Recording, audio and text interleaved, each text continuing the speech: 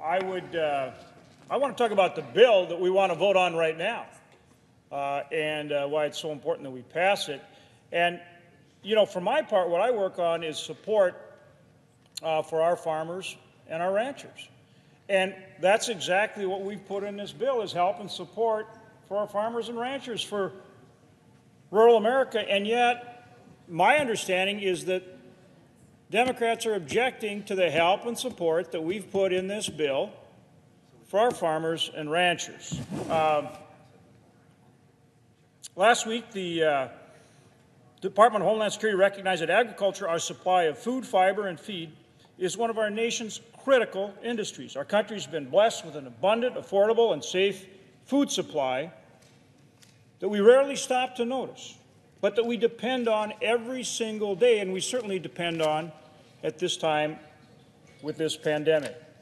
Good news is that our farmers and ranchers, our ag sector, are out there working every day, carrying on this critical work of ensuring that we have the food on our grocery shelves throughout this pandemic.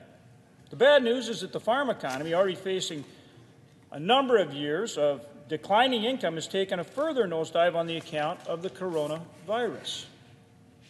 And so we have put forward assistance to make sure that we address that. Let me just give you one example, though, of the difficulty faced in farm country, in rural America. The cattle industry has lost between $7 and $9 billion over the last 2 months. And that's just one sector of our ag economy. Congress needs to act, and we need to act now to ensure that farmers, ranchers, and rural America, receive the relief they desperately need.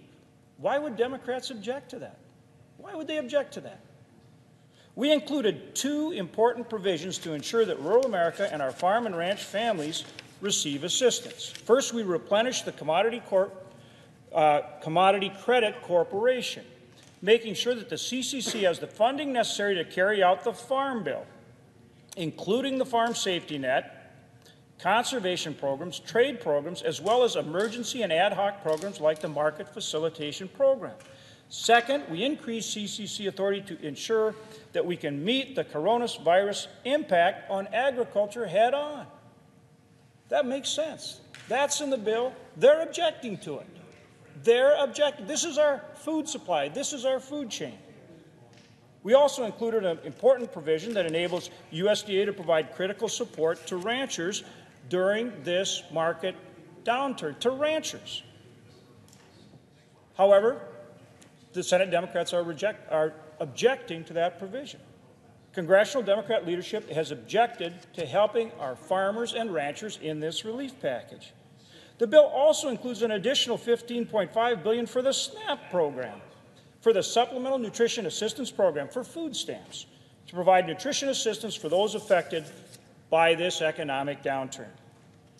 I urge my colleagues to get on board and support our farmers, our ranchers, and our food supply. Support rural America. Quit objecting to rural America. Quit objecting to our farmers and ranchers. We can't let that happen. We've talked about the importance of the bill. It's important for our entire country. And it is certainly important for our farmers and for our ranchers and for the food supply, the lowest cost, highest quality food supply that they provide every single American every single day. Thank you, Mr. President.